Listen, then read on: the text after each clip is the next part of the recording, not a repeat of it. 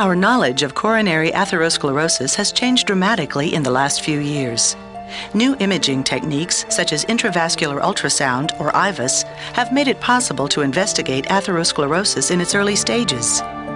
This video is devoted to broadening your understanding of the progression of early atherosclerosis. Atherosclerosis is a chronic disease resulting in the buildup of plaque.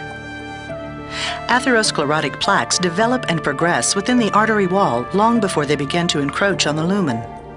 Because they do not protrude into the lumen, they escape detection by conventional diagnostic tools like angiography. Recent research has also shown that these early atherosclerotic plaques, which are filled with lipid, are more likely to rupture and cause coronary events than more stable, advanced plaques that cause narrowing of the lumen. Coronary artery disease is a leading cause of morbidity and mortality worldwide. To reduce the extraordinary risk associated with CAD, early recognition of CAD and aggressive risk factor intervention are imperative. Elevated low-density lipoprotein, or LDL cholesterol, is strongly associated with an increased risk of cardiovascular events. Here you see LDL, HDL, white blood cells, and red blood cells in circulation. The majority of the cholesterol in the blood is contained in low-density lipoprotein, which transports cholesterol from the liver to nerve tissues, cell membranes, and other cells for metabolic purposes. The cholesterol in atherosclerotic plaques is derived mainly from excess LDL cholesterol. High-density lipoprotein, or HDL, is believed to function as a retrieval service, removing cholesterol from the circulation to the liver for excretion. For this reason, HDL is often referred to as the good cholesterol. Low levels of HDL cholesterol are considered an independent risk factor for cardiovascular disease. White blood cells, called monocytes, are wandering scavengers that have the primary function of consuming foreign or damaging substances. Monocytes participate in the atherosclerotic process by taking up residence within the vessel wall and consuming lipids. Red blood cells are the transporters of oxygen and other nutrients to the body's tissues. Atherosclerosis develops from complex interactions between LDL, constituents of blood such as monocytes, and cells in the arterial wall. The normal artery wall is composed of 3 layers: the intima, the media, and the adventitia. The intima, or inner layer, is composed of a single layer of cells called the endothelium. The media contains mostly smooth muscle cells that enable the vessel to dilate or constrict. The adventitia, or outermost layer, is composed mostly of fibroelastic tissue. The adventitia is separated from the media by the external elastic membrane. LDL is a macromolecule that can enter the artery wall. The atherosclerotic process begins when LDL accumulates abnormally within the artery wall at a rate determined by plasma concentrations of LDL and the condition of the endothelium. Elevated LDL levels, as defined by NSEP, are thought to promote atherosclerosis. LDL passes through endothelial cells and enters the intima, where it can undergo a process called oxidation. Oxidized LDL is toxic, and this initiates an inflammatory process.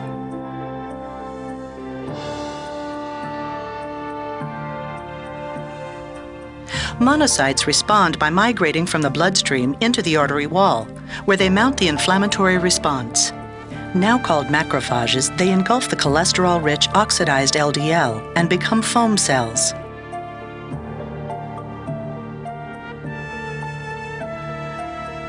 When the foam cells die, they release their lipid content, creating what is known as a lipid core. A fibrous cap consisting largely of collagens and elastin forms over the lipid core. The fibrous cap represents an attempt by the body to heal the lesion. Continued plaque growth caused by accumulation of LDL within the intima causes the external elastic membrane to expand. This compensatory enlargement, known as arterial remodeling, allows the vessel to maintain an adequate, if not normal, lumen area and blood flow. For this reason, angiography, which visualizes only those plaques that encroach upon the lumen, underrepresents the extent of atherosclerosis. However, as a burden of plaque increases, the artery can no longer compensate by expanding outward, and the plaque begins to protrude into the lumen. This generally occurs when plaque involvement reaches about 40% of the vessel circumference. Under certain conditions, such as may be caused by biomechanical and hemodynamic stresses, disruption of plaques can occur. Plaques prone to rupture include those that contain a large lipid core covered by a thin fibrous cap. Often these plaques have not penetrated the luminal area and hence are not visible angiographically. When a plaque ruptures, the lipid core comes into contact with the blood. This sets the stage for the formation of a thrombus or clot. The thrombus may partially or totally block an artery, causing an abrupt reduction in blood flow. Partial blockage of the lumen may cause the symptoms of angina. Complete blockage of the vessel lasting more than 2 to 4 hours can cause an acute event such as MI. Healing may also take place. In fact, plaque rupture with subsequent healing is now believed to be the major mechanism by which atherosclerotic lesions progress and narrow the lumen. Plaques that heal generally have a higher fibrotic composition than before, making them more stable and less prone to future rupture. This video has summarized new insights into the development of atherosclerosis.